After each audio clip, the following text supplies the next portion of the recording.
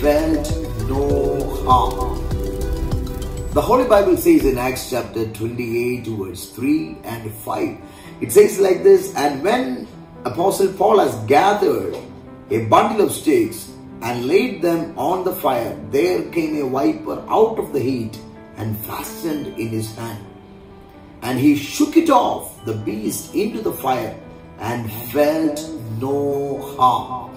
I want to tell you, it will not harm you. I don't know what is the problem that you are going through. The Bible says Apostle Paul, when he reached the land of Malta or Melita, the island, and there he saw the people who were showing unusual kindness. So he was excited, he was so happy to share the feelings with them. And because of the cold climate, they were kindling the fire. Immediately while he was carrying a bundle of stick towards the fire, a viper fastened and bit his hand. Everybody thought that is the end of the Apostle Paul's life. He's going to die.